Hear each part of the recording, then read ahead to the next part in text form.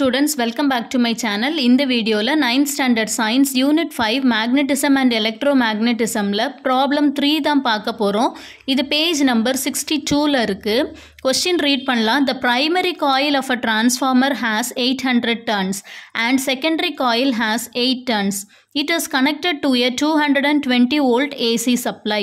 What will be the output voltage? இதுதான் question. அதாவது என்ன கொடுத்திருக்காங்கன்னா primary coilல உள்ள windings வந்து 800 turns இருக்கு. secondary coilல 8 turns இருக்கு. இதை வந்து ஒரு supply voltage 220 voltல கனெக்ட் பண்ணியிருக்காங்க. அப்போ உங்களுடைய output voltage என்ன அப்படிங்கிறத கண்டுபிடிங்கன்னு சொல்லியிருக்காங்க.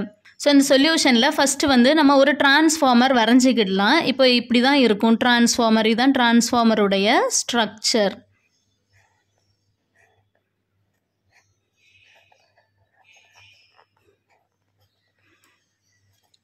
இதுதான் டிரான்ஸ்ஃபார்மருடைய ஸ்ட்ரக்சர். இந்த டிரான்ஸ்ஃபார்மரில் இது ப்ரைமரி வைண்டிங், இது செகண்டரி வைண்டிங். இந்த ப்ரைமரி வைண்டிங்கில் இருக்கக்கூடிய நம்பர் ஆஃப் ப்ரைமரி டர்ன்ஸை வந்து நம்ம எப்படி ரெப்ரசன்ட் பண்ணுவோம்? என்பின்னு ரெப்ரசன்ட் பண்ணுவோம். செகண்டரி சைடில் இருக்கக்கூடிய நம்பர் ஆஃப் செகண்டரி டர்ன்ஸை எப்படி ரெப்ரசன்ட் பண்ணுவோம்? என்எஸ்ன்னு ரெப்ரசன்ட் பண்ணுவோம். ஸோ என்பி அப்படிங்கிறது நம்பர் ஆஃப் ப்ரைமரி டர்ன்ஸ், என்எஸ்ங்கிறது வந்து நம்பர் ஆஃப் செகண்டரி டர்ன்ஸ். அதுக்கப்புறம் இந்த சைடில் நம்ம கொடுக்கக்கூடிய வோல்டேஜ், அதாவது இன்புட் சைடில் ப்ரைமரி சைடில் நம்ம கொடுக்கக்கூடிய வோல்டேஜ் வந்து என்னது? விபி இல்லைனா இபின்னு ரெப்ரசன்ட் பண்ணலாம். எய்தர் விபி ஆர் இபி எப்படினாலும் ரெப்ரசன்ட் பண்ணலாம்.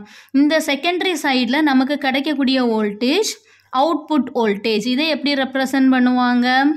இஎஸ் இல்லைனா விஎஸ்ன்னு ரெப்ரசன்ட் பண்ணலாம். இப்போ இது வந்து இன்புட் வோல்டேஜ், இந்த சைடில் அவுட்புட் வோல்டேஜ்.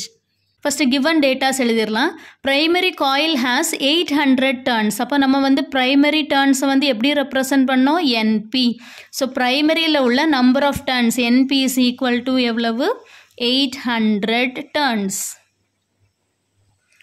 அடுத்தது செகண்டரி காயிலில் உள்ள டர்ன்ஸ் எத்தனை இருக்குது? 8. அப்போ NS equal to 8 turns. It is connected to a 220 volt AC supply. இந்த பிரைமரியும் செகண்டரியும் வந்து 220 volt சப்ளையில் கனெக்ட் பண்ணியிருக்காங்க. அப்போ அது என்ன வோல்டேஜ்? Input voltage. அதை நம்ம எப்படி ரெப்ரசன்ட் பண்ணலாம்? இபி இல்லைனா VP. EB is equal to 220 volt. Find the output voltage. என்ன கண்டுபிடிக்கணும்? செகண்டரி சைடில் இருக்கக்கூடிய வோல்டேஜ் இஎஸ் ஆர் விஎஸ் என்னங்கிறத நம்ம கண்டுபிடிக்கணும்.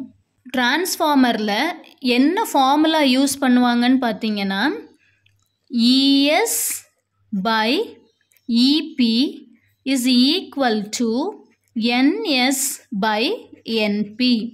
Secondary voltage by primary voltage is equal to number of secondary turns by number of primary turns. So நம்ம என்ன கண்டுபிடிக்கணும்? இஎஸ் தானே கண்டுபிடிக்கணும். ஸோ இஎஸ்ஸை மட்டும் ஒரு சைடில் வச்சுட்டு இந்த இபியை இந்த சைடு டிரான்ஸ்போஸ் பண்ணிடலாம். அப்போ நமக்கு என்ன கிடைக்கும்? ES is equal to NS. இந்த இபி அங்கே மேலே போயிடும். அப்போ இன்டு இபி பை என்பி. சரியா? இனி நமக்கு தெரிஞ்ச இந்த எல்லா வேல்யூஸையும் இங்கே சப்ஸ்டிடியூட் பண்ணலாம். Which is equal to NS எவ்வளவு? 8 பை என்பி எவ்வளவு?